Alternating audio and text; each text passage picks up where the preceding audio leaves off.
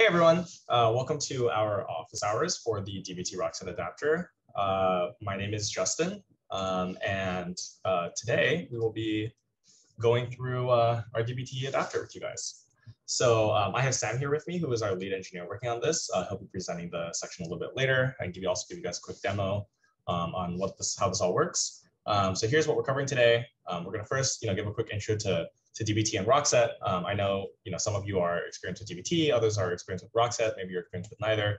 So we're sort of, to get everyone on the same page, introduce both, share some use cases, talk about the adapter, demo it, and then we'll have at the very end a live Q&A. Cool. So to get us started here, first let's talk about what is dbt. So dbt, it stands for Data Build Tool. It is a very popular open source tool. It's used primarily for data transformations. And really what it's known for is, bringing a lot of really great software engineering practices to data engineering teams. And you can see how we've written it, helps you deploy your analytics code and ship them, a lot faster and, with good practices. So how does it actually do this? It basically just brings in a lot of these best practices. So, it lets you use transform data using SQL statements. It builds directed acyclic graphs using data dictionaries, like the software engineering practices I mentioned earlier. Lets you do version control, CI/CD, testing, documenting, and automated deployments, all of which are completely new to the data engineering world, and really make it a lot easier for you to work with data transformations. So how does it actually do this? Basically, dbt, again, it's an open source tool, and it works on top of an external source. And so, today we're obviously going to talk about how to use dbt on top of Rockset, but traditionally, dbt is used on top of query engines and data warehouses like, Snowflake, Redshift, Databricks, things like that. How it really works is you load your, external data into one of these sources. And then from there, you basically use SQL select statements to create what are called models in dbt. And models, they can be materialized in a number of different ways, for example, as views or tables in the underlying source. But really all it is you can think of it as you have one transformation, you select, do some kind of aggregation or in SQL or joins on your source data to create a transform view of that data, which is your first model. And then you might do a second one, create a second model that references the first one, et cetera, et cetera. And, we've shown, an example here with models A, B, and C, but, in, a lot of companies, this can go on for hundreds or even thousands of models. And what's really nice about this is, anyone can write the code for these transformations. And, when you write about the code for your model, you don't really have to worry about anyone else's. And, they also let you, test and deploy all of it individually per model, which is, why people love dbt so much. So next we're going to get into what is Rockset. So Rockset, at a bird's eye view high level, we're a database. We are a database. We call ourselves a real-time analytics database. And what this really means is we are able to execute queries faster on more data and at scale. And so Rockset is really, really good for specific use cases where you need to execute often really complex queries, some kind of analytical queries that can otherwise take a lot of expensive resources and return really, really slow on your primary database. And you basically would make a copy of that data inside Rockset and use it as your secondary index, because we can serve that those queries a lot faster without impacting the performance of your primary database. And so how do we actually do this? Which we'll get into today. So the first way that we are most known for doing this is what we call Rockset's converged index. And so what really happens here is when your data comes into Rockset, we automatically index it in at least 3 different ways. And we create a lot of these indexes automatically on your data. And what this really means at the end of the day is the impact here is just that you get faster query performance. So the queries that you execute will return in faster time. And on top of that, any of you who have spent time, actually configuring and defining indexes for your database know that, that's obviously a huge tedious process. And we basically do all of that for you. So regardless of the shape and size of your data coming in, we automatically index it for you. You never, have the opportunity to even define your own indexes because we've done it all for you. And queries, regardless of the type of data coming in, are automatically fast inside of Rockset. Cool. Another really cool thing about Rockset, we are totally cloud native. We're totally in the cloud. And what's also really unique about our architecture is it's completely disaggregated between our reads and our writes. And you can just quickly see a diagram here of what data might look like as it lives through its life cycle in Rockset. You have your own source database. It could be anything. We connect with databases, like from MySQL, Postgres, or Dynamo or Mongo. We have data streams like Kafka or Kinesis, data lakes like S3 or GCS. Regardless of what the data source is, and you can connect as many of them as you'd like, all of them come in to our tailors, which in Rockset are basically our machines that basically, this is what Sam works on, to actually ingest that data and index it inside your leaf nodes. And this all happens at the right time. And on the flip side, on the read side, we have what are called our aggregators, which is, as your queries are executing, we have a bunch of machines that spin up to try and make your queries go really, really fast and do all the calculations that you guys are trying to do on the fly. In the end, obviously, you get aggregated and eventually served to your application. And what's really nice about this architecture is, you can basically scale your writes and your reads separately, exactly for what your needs are. One of the biggest aha moments that we have with Rockset customers here is, as you scale your reads here, for instance, you can see on this high concurrency side, if you, provision twice the number of machines or, 4x the number of machines, the queries quite literally get 2x or 4x faster, which is really, really awesome because you can basically, customize to your application needs, whatever cost you'd like, to really optimize exactly for the scale and speed of writes and reads that you need for your application requirements. And finally here, we just have a couple examples of some of our own customers today that use Rockset for real-time analytics. Obviously a huge wide variety of use cases here. You'll notice a lot of these use cases are basically, we need some kind of complex queries at scale. We need it in real time, so you need it really, really fast. You can't afford to wait a while to make it happen. So this could be keeping our concrete logistics tickets happening in real time, personalizing in e-commerce. Which you might see like a what else you might be interested in type of personalization package on Amazon type stuff, which you can do all over, or you can do real-time leaderboards on gaming, real-time investment opportunities, things like that are all really, really good use cases on Rockset. Cool. And I'll pass it over back to Sam. Yeah, thanks, Justin. That was awesome. Cool to hear more about Rockset. So yeah, for anyone who missed the very beginning, just to reintroduce, I'm Sam. I work on the platform engineering team here at Rockset, and I've been leading up from an engineering side our development of the dbt-Rockset adapter, which is the adapter so that you can use dbt core on top of our database. So kind of putting it all together. So looking at this diagram, it looks very similar to one that Justin showed. And that kind of shows the simplicity of using dbt in my mind is that Rockset is this cloud native real-time indexing engine and a database on top of which you can build applications and user-facing things. And dbt core kind of just plugs into the database itself and allows for transformations within the database, which is really nice because Rockset is general purpose and very useful for real-time ad hoc querying. So if you plug dbt core into our core indexing engine, then you can transform your data within Rockset and tailor data to fit your application needs even better. So when one might use dbt and Rockset together, two core use cases for Rockset as a product, and dbt even more easily and better enables those use cases. So data applications, any end user facing application that tries to surface insights using analysis of large scale data. So a lot of data that can be ingested into our products. dbt makes it even easier on Rockset to build these data applications and serve that in a queryable format to users. And then operational analytics as well. We have, like Justin pointed out on that one slide, for example, one customer that kind of runs this big exchange of concrete all over the US and internationally from what I understand. And they use Rockset very, very heavily to improve on their operations and improve efficiency even further. So the transformations that dbt allows for, in dbt core, the open source project, there are 4 core types of materializations. First, you have the view, which is kind of a general database concept to have a view on top of an existing table or existing data. So when you materialize as a view in dbt, that maps to a view in Rockset. We have views in our product as a first-class citizen, so that's a pretty clean and simple one-to-one mapping there. Table materializations in dbt become collections in Rockset. That's kind of just what we call it internally. Our tables, if you will, are called collections in Rockset. Incremental is kind of iteration on a table, if you will, or on a Rockset collection. It's the first time that you run the dbt model, like Justin explains, dbt models are kind of this sequence of select statements. The first time you run it, it creates a new table in Rockset and it inserts all data into that table.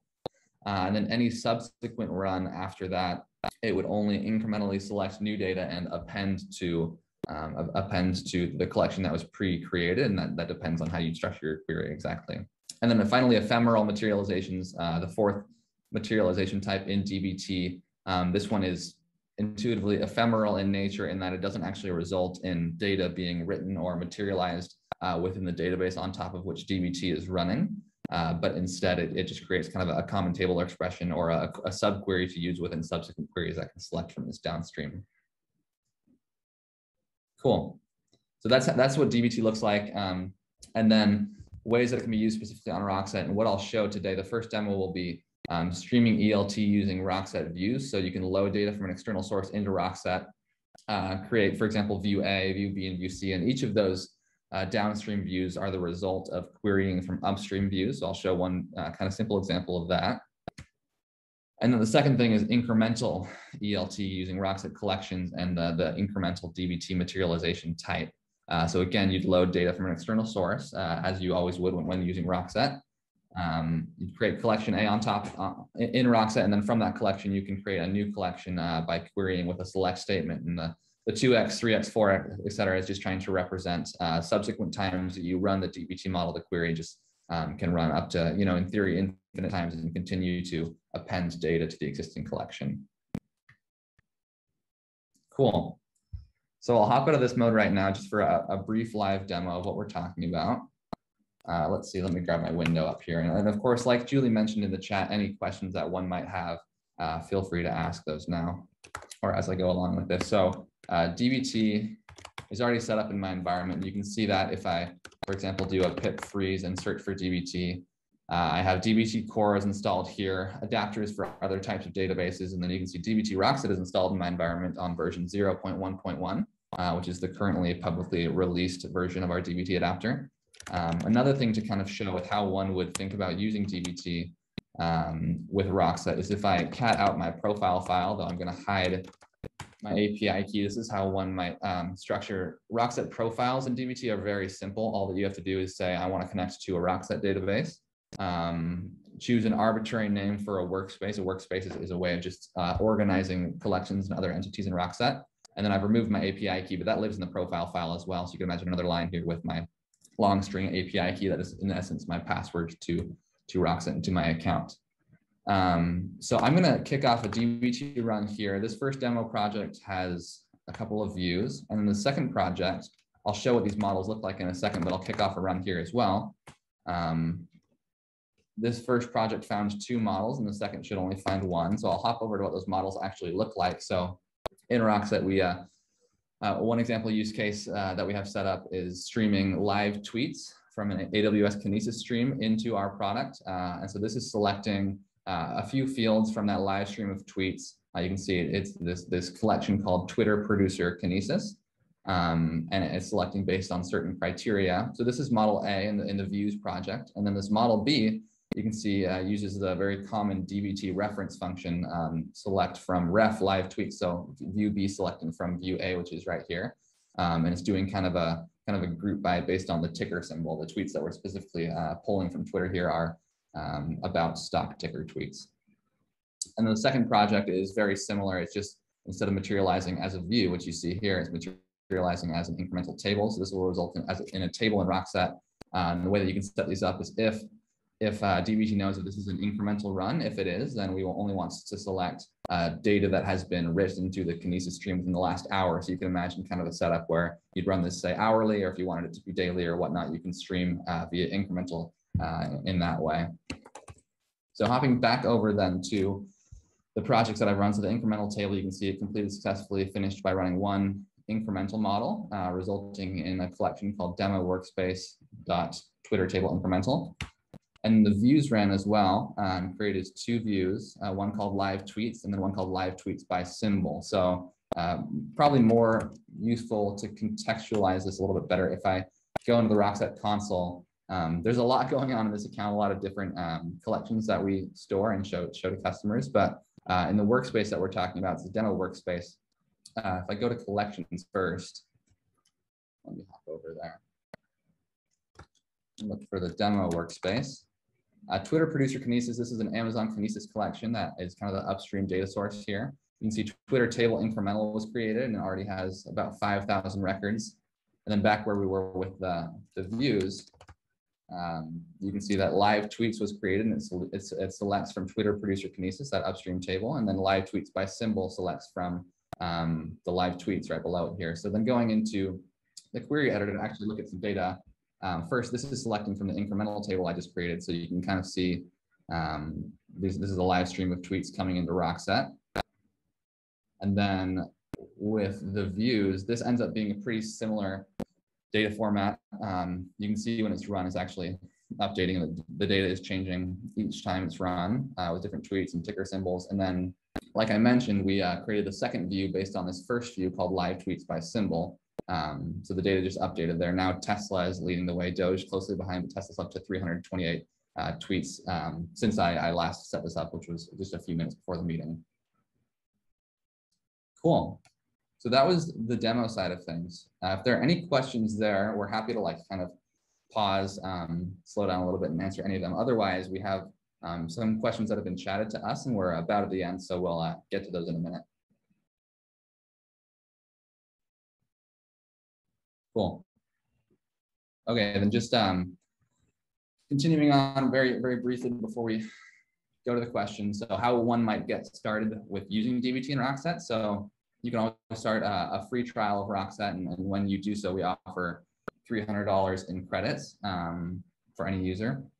And then you can access the dbt-Rockset adapter. And this is the GitHub source code. And then like other dbt adapters or other open source Python projects, it can be installed via pip with pip install dbt-Rockset. And then from there, you're off in the running, getting started with transforming real-time data. Cool. So that was what we had planned for presenting today. I don't know if Julie, if you were able to collect any questions in the meantime. Yeah, I can ask a couple questions to you, Sam. So the first one is, how do you think that Rockset differs from something like a data warehouse like BigQuery, Snowflake, or Redshift? Cool. Yeah, good question. One that we definitely get very commonly. I mean, they are built for very different purposes. The way that we often explain it, Snowflake, for example, is the cloud native data warehouse. So it's really useful for serving up historical data. So organizations that say they have 30 years of data, and we're talking many petabytes of data even, they can store it all in their warehouse, build and develop ad hoc queries, and then serve that to, for example, internal analysts. So it's kind of offline analytics being performed there. Rockset is architected in a very similar way, architected very much for the cloud era, architected in a disaggregated way in order to be scalable for large data sizes, but it's more tailored directly towards real-time data, real-time transformations, active data ingest. So instead of serving, for example, offline reporting and analytics, you might serve real-time applications that actual users use on top of our product. And you spoke a lot about kind of real-time transformations and also a little bit kind of around real-time analytics. What do you see as kind of the latency that's involved with real-time analytics? Yeah, that's a great question, and something that probably would have been useful to dive into a little bit more in detail in the presentation. But kind of like Justin mentioned, the ingest path and the query path are completely disaggregated from each other, and the ingest actually is asynchronous in nature with respect to the querying.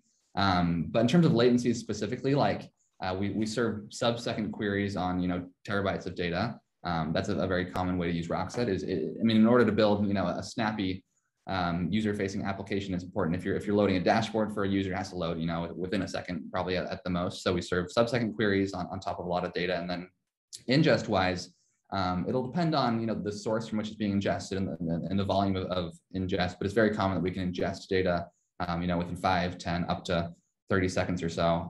For example, that Twitter stream, given that it's not actually an overwhelming amount of tweets coming from these specific stock ticker symbols, we can stay pretty up to date with that within a few seconds.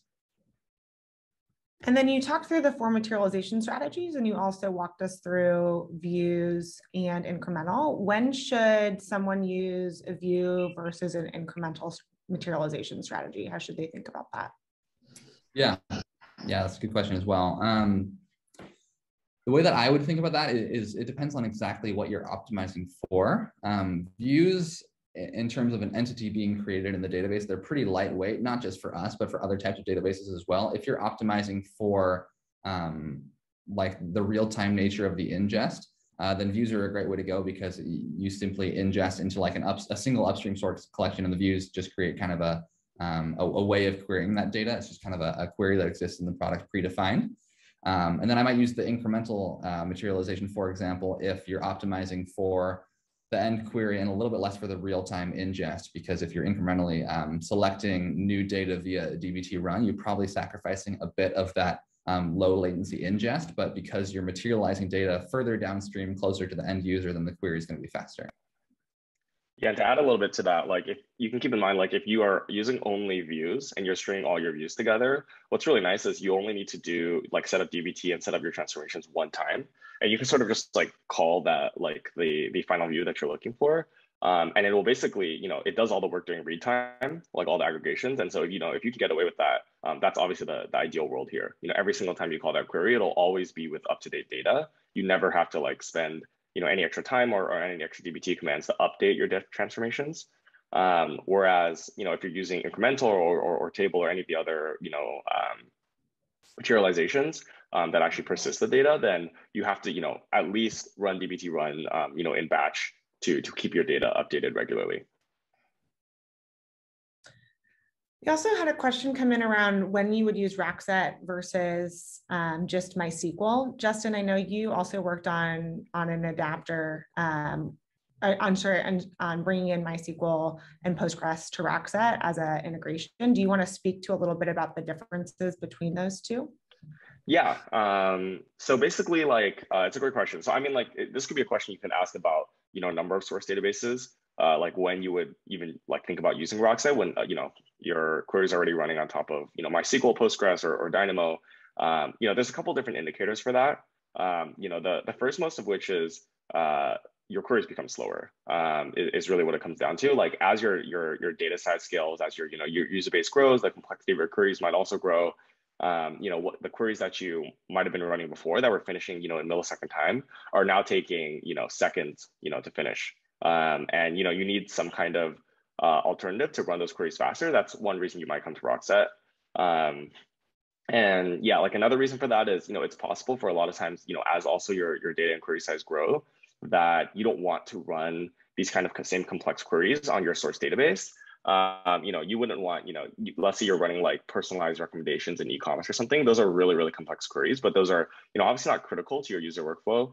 And so, you wouldn't want like those queries being overly complex or being too expensive to, clog up the important, transactional queries that you're trying to do, like, saving data or just getting data. And so that's when you would, use Rockset. Rockset basically, obviously copies all of your data into the Rockset indexes. And we run those queries here. And so, no matter how these queries perform, it'll never, sort of clog up your source database. Great. And we also had a question around if the demo notebook will be shared after the session. I guess I could speak to that briefly. Julie and Justin could overrule me if you have done this before. I'm not aware that we've shared it directly, but we likely have either a direct guide that would show on how to set up that specific Twitter stream, or just our documentation generally on setting up a Kinesis stream. Would probably be useful in showing someone how to set up that kind of a Kinesis stream using Twitter. And then from there, getting into Rockset is relatively simple. So we could share, we'd be happy to share like our Kinesis documentation with you. Yeah, we can reach out afterwards. I think the Twitter stream is a public Amazon stream, right? I'm not positive on that one. Not the one that we use specifically. They might have something similar, but. Okay. I also have some code samples on getting a Twitter stream using, I think it's Tweepy, like one of the Python libraries. It's a listener. I can possibly share some examples of how you can get Twitter data and then push it to Rockset, or push it to a transactional database and then, or NoSQL database, and then send it to Rockset too, or to a stream or whatever. That'd be awesome. We can follow up after this chat. Thanks, Nadine, for the help. Cool. And then the last thing is this only with dbt core, or is this also supported with dbt cloud today? Yeah, so in our launch as of mid last week. We're just supporting dbt core and continuing to work with the dbt labs team, soon enough or eventually one day to be supported in dbt cloud. First, just kind of getting initial feedback on the adapter and some value it can provide to customers. Awesome. Great. Well, that's it for today.